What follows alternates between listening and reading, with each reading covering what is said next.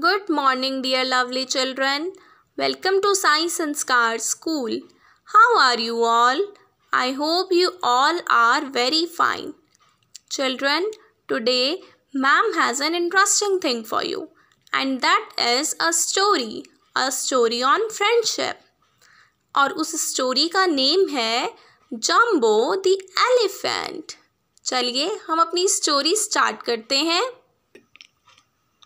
Children, this is Jumbo the elephant. एक बार jumbo जंगल में गया कुछ फ्रेंड्स बनाने के लिए, फ्रेंड्स की सर्च में।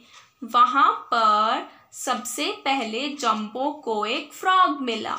जंबो ने उससे कहा, hello mister froggy, will you be my friend? क्या तुम मेरे फ्रेंड बनोगे? फ्रॉगी ने कहा, मैं तुम्हारा फ्रेंड कैसे बन सकता हूँ? तुम तो इतने बिग हो और तुम मेरी तरह हॉप भी नहीं कर सकते हो। I can't be your friend. Jumbo sad हो गया।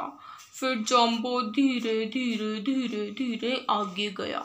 वहाँ पर उसको एक डियर मिला। तो जंबो ने डियर से पूछा, hello mister diary, will you be my friend? Dear ने कहा, no jumbo, I can't be your friend. मैं तुम्हारा फ्रेंड नहीं बन सकता। तुम इतने बिग हो और मेरी तरह फास्ट रन भी नहीं कर सकते हो। मैं तुम्हारा फ्रेंड कैसे बन सकता हूँ? जंबो बहुत अपसेट हुआ। फिर जंबो धीरे धीरे धीरे धीरे आगे गया। वहाँ पर उसको ट्री पर एक बर्ड दिखी। तो जंबो ने पूछा, hello dear birdie, will you be my friend? तो बर्ड ने कहा, मैं तुम्हारी फ्रेंड कैसे बन सकती हूँ? तुम तो इतने बिग हो और तुम मेरी तरह फ्लाई नहीं कर सकते, उड़ भी नहीं सकते हो। I can't be your friend. Jumbo बहुत सैड हो गया। फिर जंबो आगे गया। वहाँ पर उसको एक रैबिट मिला। तो जंबो ने पूछा, हेलो मिस्टर बनी, will you be my friend? क्या तुम मेरे फ्रेंड बनोगे? तो रैबिट ने कहा, no, I can't be your friend. तुम मेरे साथ मेरे बरो में नहीं खेल सकते। You can't play with me इन माई बरो।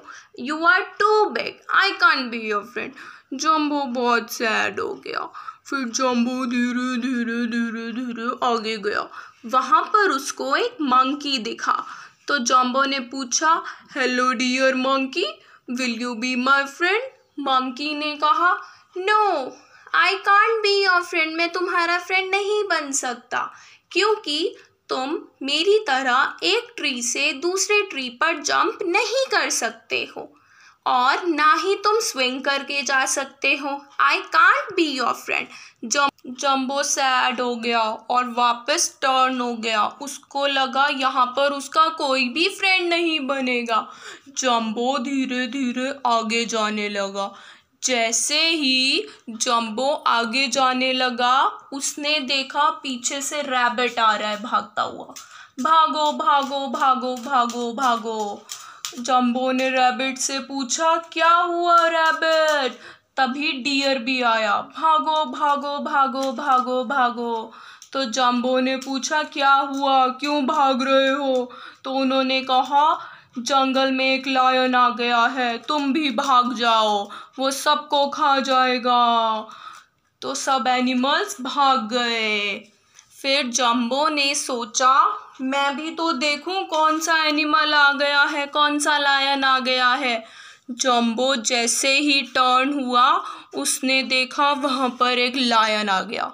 तो जंबो ने कहा, लायन, क्यों परेशान कर रहे हो सबको? चले जाओ यहाँ से। लायन ने कहा, माइंड योर ओन बिजनेस, अपने काम से काम रखो। मुझे भूख लगी है, मैं सभी को खा जाऊंगा। जंबो को बहुत गुस्सा आया। जंबो ने एक जोर से किक किया, ढिशूम, और लायन जंगल के बाहर चला गया। जंबो बहुत खुश हुआ। जंबो फिर से टर्न हुआ और वो जाने लगा एनिमल्स को बुलाने के लिए सुनो सुनो सुनो, डियर वहाँ आया। फिर रैबिट भी वहाँ आया। उसने बताया, तुम्हें पता है लायन को मैंने भगा दिया, अब लायन तुम्हें परेशान बिल्कुल नहीं करेगा। तो एनिमल्स बहुत खुश हुए। एनिमल्स ने कहा, थैंक यू डियर, तुम बहुत अच्छे हो, यू आर द बेस्ट, और अब से हम सभी फ्रेंड्स हैं। जंबो बहुत खुश हो गया। माय डियर चिल्ड्रन, आपने जंबो की कहानी सुनी ना? उसके फ्रेंड्स की कहानी भी सुनी ना कि वो सब कैसे फ्रेंड्स बने? आपके भी बहुत सारे फ्रेंड्स होंगे, है ना? आपको पता है हमको हमारे फ्रेंड्स की हमेशा हेल्प करनी चाहिए। और इस स्टोरी से हमने ये सीखा कि हर एक फ्रेंड ज़रूरी होता है।